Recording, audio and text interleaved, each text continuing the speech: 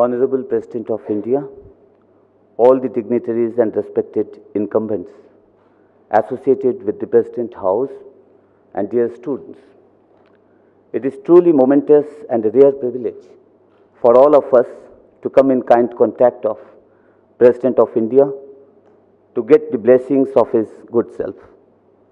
President said it would not be hyperbole to say that our institute is legend. It is legend for its past glory and present excellence. We are the believers of performance and manifestation, and we do also have the aim to serve our society as the change agent, as the pathfinder. Our institute is contributing to the field of learning for more than 175 years. President Sir, the law section in our college was set up in 1978, and since then it is actively engaged in advancement and dissemination of learning and knowledge of law and legal process.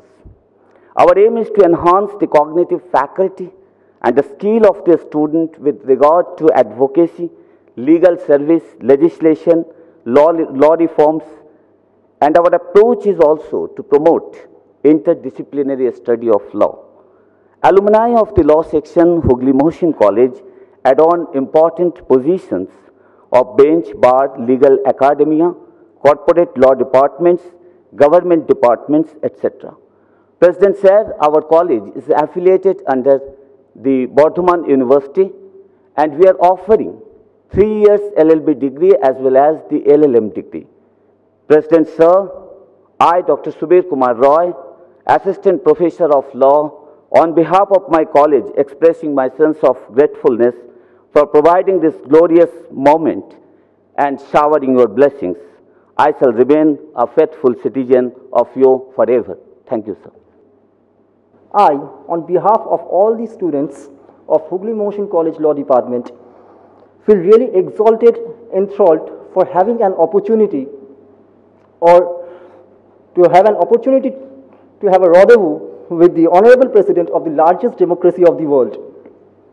Sir, first of all, I would like to, on behalf of the students of our college, I would like to express my gratitude to you, and after that, I would earnestly request you to share some of your views and give us your advice you had in this long term you had spent in the legislature, and we are also looking forward for all the valuable advices as we are the students of jurisprudential science, so that we can take our country to the culmination of success, but if in spite of, by mistaken, depleting it to the nadir of falsity.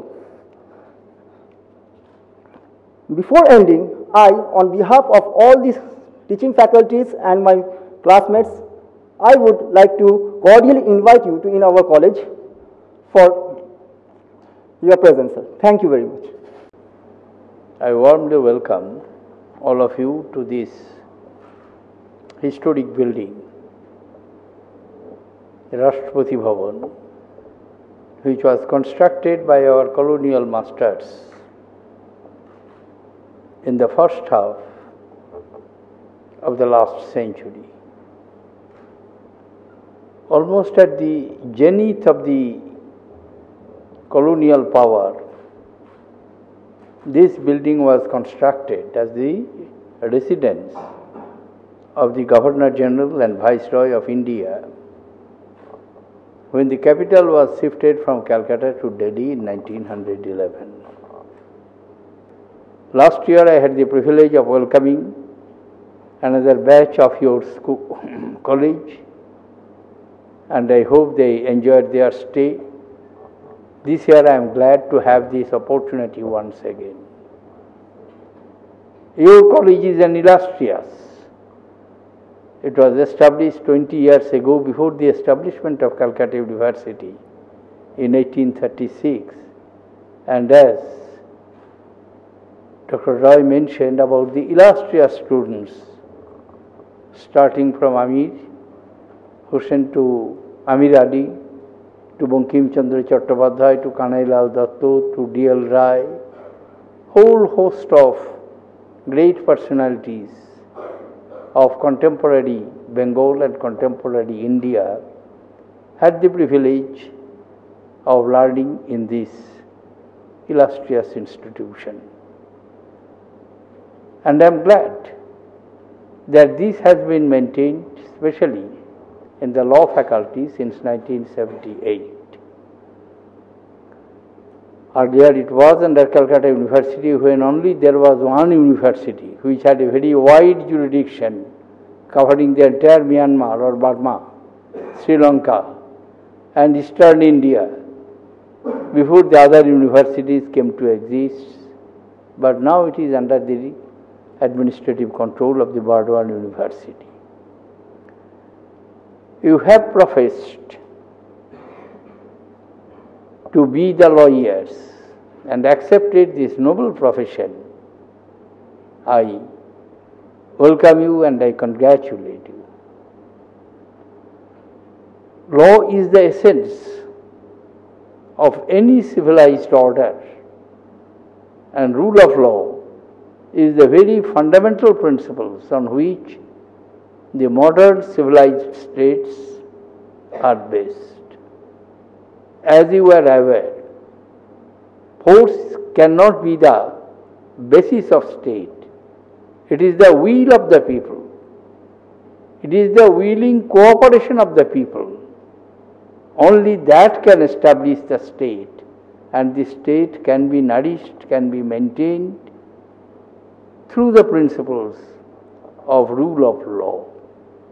Your job is to protect the fundamental rights of the people.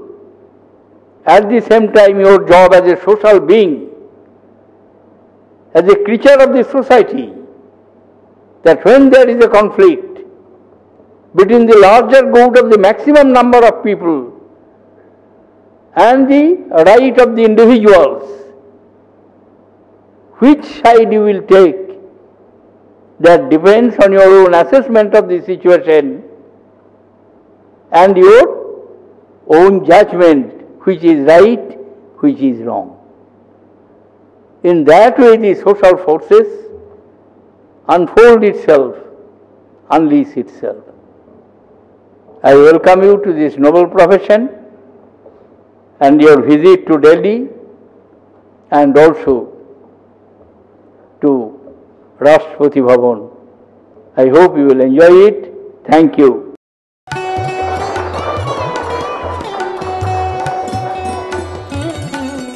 Our President is a man of unparalleled experience in governance, with the rare distinctions of having served at different times as Foreign, Defense, Commerce and Finance Minister. His able leadership always helps a country to proceed forward, and whatever the position and respect we are holding in the world, the contribution also owes to our President, sir. I'm sure the thought-provoking speech of our President helps to enhance the cognitive faculty of our students and colleagues. For this, once again I am expressing my gratefulness to our Rashtrapati ji. I also have the privilege to thank all the officials and members of the President House for arranging this gorgeous and educative evening. President sir, I, Dr. Sadhana Gupta, Assistant Professor in Law, on behalf of Hooghly Mohsin College, shall remain your law-abiding citizens forever, and it is a promise that all of us will follow your valuable advice. Thanking you.